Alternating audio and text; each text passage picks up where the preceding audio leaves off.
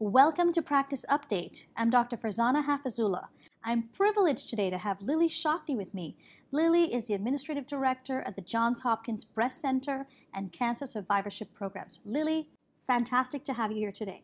Thank you for asking me.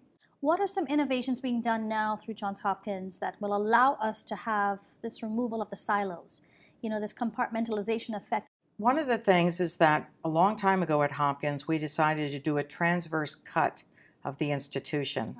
So rather than looking at everyone in their silos, which is how they may be paid, for example, how they may be promoted for that matter, but anyone that's involved with breast cancer and doing that transverse cut, we brought together and said we are a team and we are dependent on one another. And we had the patient join that team so that the patient is part of their own multidisciplinary care team. Absolutely. And in doing so, we've also added 20 years ago the concept of having oncology nurse navigation. So in looking at a nurse navigator as really a hub for the team, that individual has some very specific responsibilities that she and then in turn shares with the rest of the team. Not only looking at, does this patient have barriers that are going to directly impact her ability to get the treatment that she needs. Transportation is a known barrier nationally. A very large barrier that's now creeping up above transportation are financial barriers. Patients are not prepared for deductibles and co-payments, missing time from work with their paycheck being short, and that's a huge impact. So whatever that we can do to come up with resources and alleviate some of those barriers is critically important. They also have a key role in educating the patient with a primary goal that the patient will be then able to participate in the decision making about their care. We should no longer be doing something to a patient, we should be doing something with the patient. And in order to do that, that patient needs to feel confident that they are in good hands and that they understand what their options are. Treatment for treatment's sake is bad care. So also taking a look at what are the goals of treatment, not from our perspective, but through the eyes of the patient.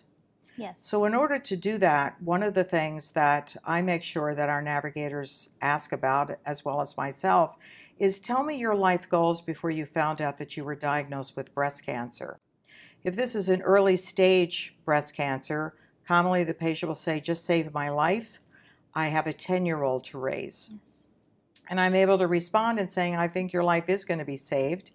And you just told me one of your life goals is raising your 10-year-old into adulthood and beyond. But also tell me some of your other life goals. And people don't always think that they even have life goals, but it might be getting a promotion at work. Or for a young patient in her 20s or 30s, it could be someone that wants to start a family and doesn't know if this will totally derail it or not. So having the navigator document those life goals so that the team reads them in the electronic record in our case, and that everyone has to acknowledge these goals and figure out how are we going to preserve them while also treating the patient. So the navigator will arrange for fertility preservation consultation. The navigator will arrange for the patient to go to rehab, which we refer to as cancer prehab.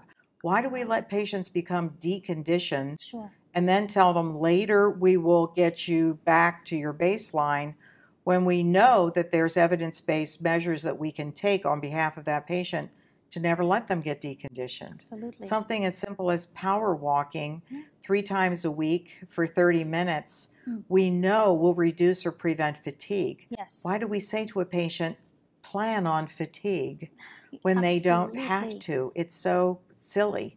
And it's taken us this long to be able to figure out that we want to preserve quality of life during treatment and have them on the back end when the treatment is done. Yes. Also have survivorship with good quality of life.